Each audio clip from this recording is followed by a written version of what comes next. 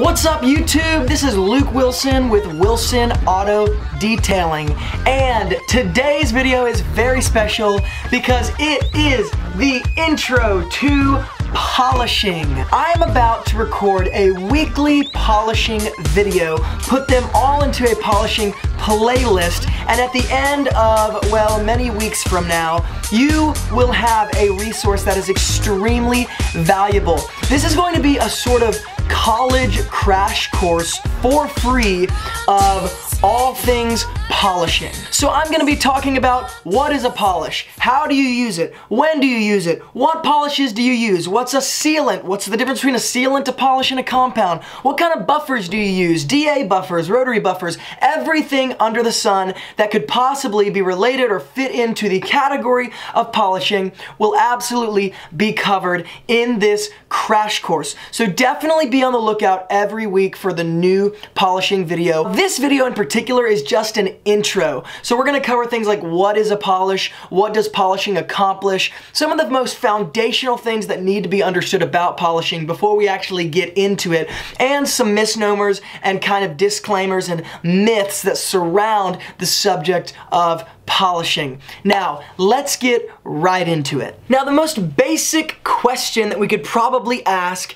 is simply, what is a polish? Now, the answer to this question is going to vary somewhat based on who you ask, but let's go ahead and get the Google definition of a polish. A polish is a broad term for a range of processes designed to either remove or mask subsurface paint defects and greatly enhance surface gloss, normally to prepare it for a sealant or a wax. Now, that's kind of a broad definition of what polishing is, but let's go ahead and get into the nitty-gritty of the product of a polish specifically. Now, a polish is gonna come mostly in three different forms: either a spray, a liquid, or a cream of sorts. And a polish is gonna be anything that contains either chemical solvents or abrasives that has a job of removing surface scratches, scrapes,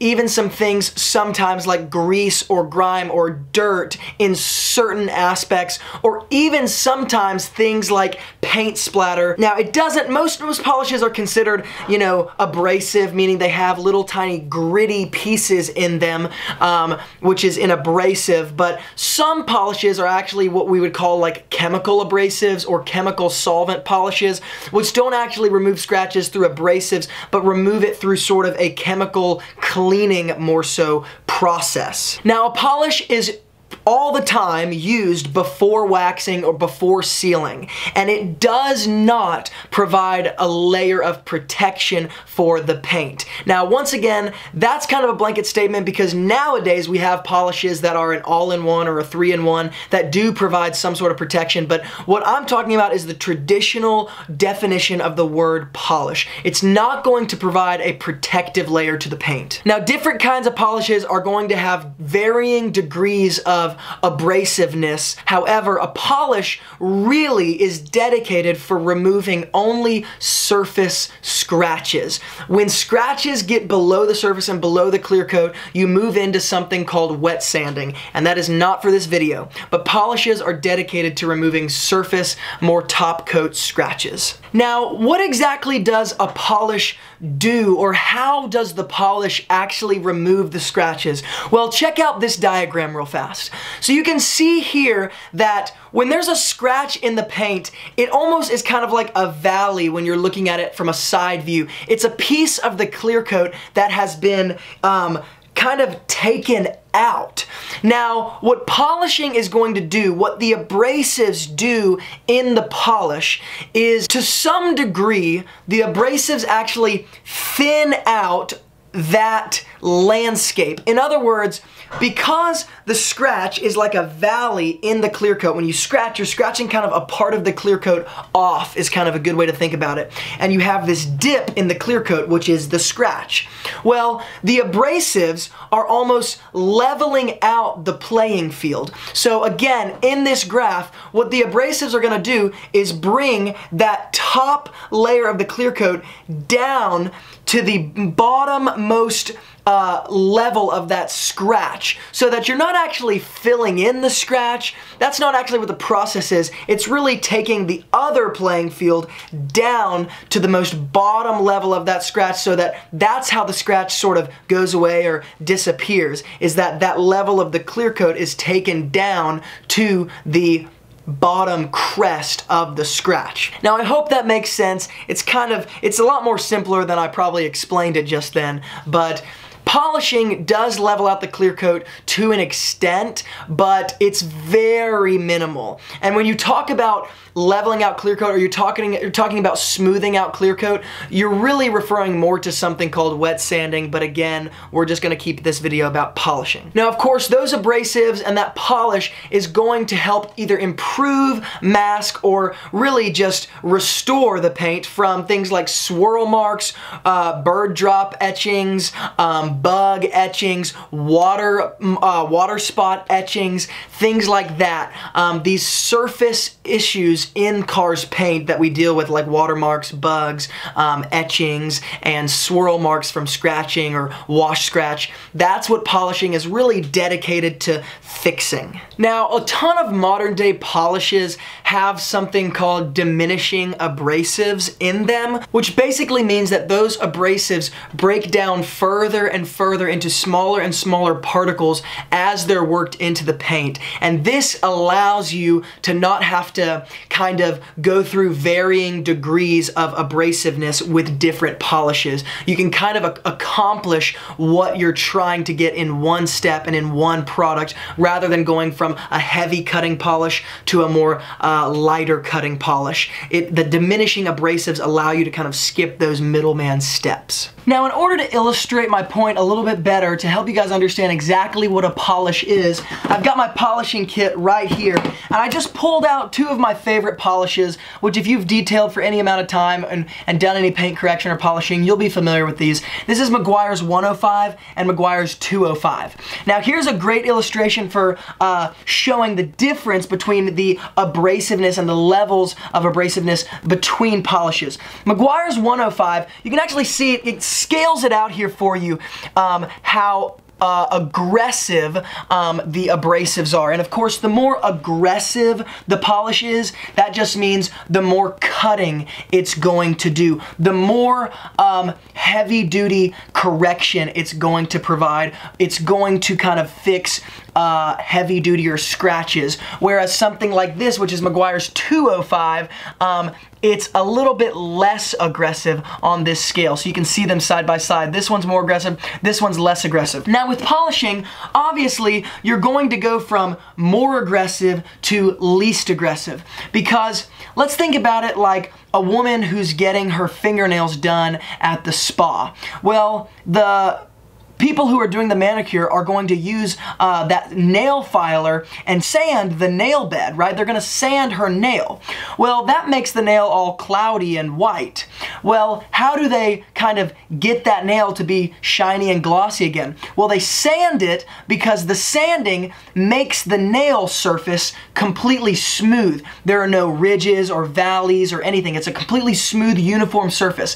Then they use that high-powered, tiny, tiny, tiny little buffer spinning tool, and it's got a little pad on the end, and they put a tiny bit of what you could think of as polish on it, and then they click that little button and it spins really, really fast, and they work that polish into the fingernail. And then, of course, it comes out glossy, and then they finish it with a clear coat or a clear nail polish, and they paint that on, and that fills in all the tiny, tiny, tiny fine scratches that you can barely even see. And it's the same sort of illustration with polishing. You level out the car's surface, and then what that does is it removes those scratches to a degree, because again, it's just like the filer.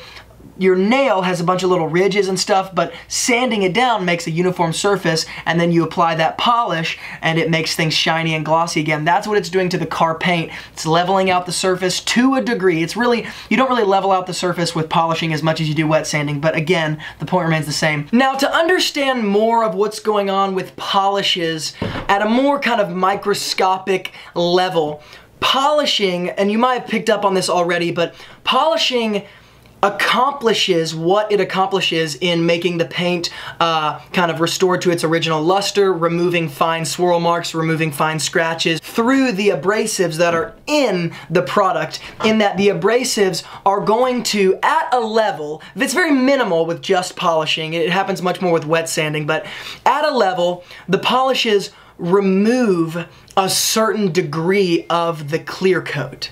And that's how it accomplishes what it accomplishes. It removes the clear coat to a level in whatever area you're working on. If you have a bug splatter that has etched into the clear coat, it removes a certain degree of the surrounding clear coat in order to level it out to a level playing field where you can no longer see the etching or the fine scratch. So the question becomes, how often should you polish a car? Because your clear coat is what protects the underlying paint from fading, and it protects your car. Just the clear coat, filters the UV rays. It's the layer of protection. So if you're removing that, how often do you want to polish your car?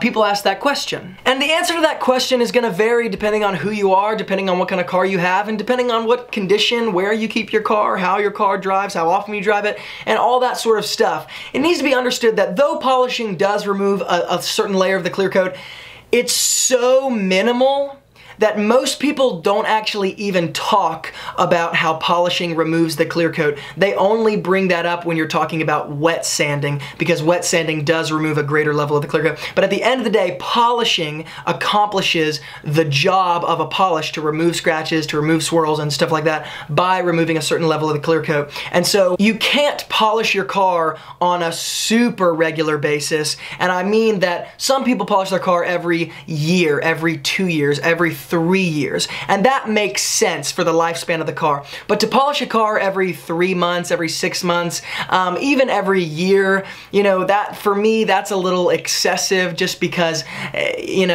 I don't know that that's a great idea because of what polishing does. But again, that's kind of, more based and subjective, based on your opinion. Now, most detailers, especially detailers that are just starting out, have all kinds of questions about polishing, and they want to be trained on how to do it because they think it's so glamorous and so cool and so financially just viable, and you make so much money, and they like carrying around one of these big toolboxes full of a buffer and polishing pads, and they think it looks cool and professional, which it does, but I think sometimes we overestimate and over-exaggerate the profitability of polishing. In my detailing world, honestly, yes, I do polish a lot of cars, yes, I do have a lot of experience in it, but most of my money and my financial kind of living does not come from polishing jobs. It comes from maintenance details. It comes from regular interior and exterior details.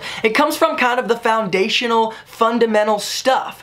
Now, polishing is a great thing to know how to do. It's a great thing to include to make you a more versatile detailer, but I don't know that it's where the most profit is at all the time.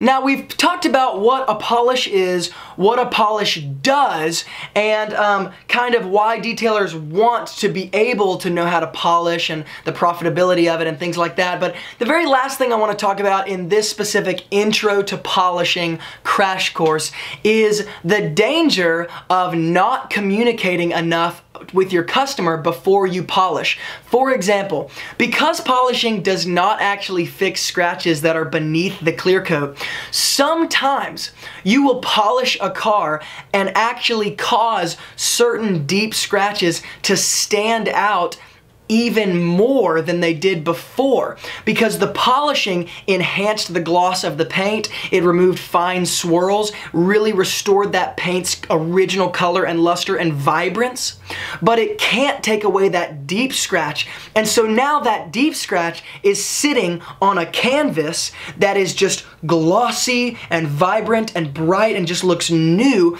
and what the contrast makes the scratch that was not removed and that cannot be removed removed through polishing, it makes that scratch actually stand out even more. And these are the things you have to communicate to your customer before you get in to polishing their vehicle. Now guys, I'm gonna go ahead and end the video here because we could go on and on about polishing all day long, but really the two main things I wanted to communicate today is what makes a polish and what does polishing do. Now once again, keep an eye out for the weekly polishing videos that are going to come out on the Wilson Auto Detailing channel. They'll all be put in a polishing playlist, and once again, make sure you grab a hold of this content because this is free, valuable information that is literally like a college crash course on polishing detailing. So guys, make sure you watch these videos. And of course, if you are new here, make sure you consider subscribing because once again, I come out with daily videos on not only tips and tricks for the pro detailers, car enthusiasts, but also for the do-it-yourselfers regarding products, tools, and strategies to use,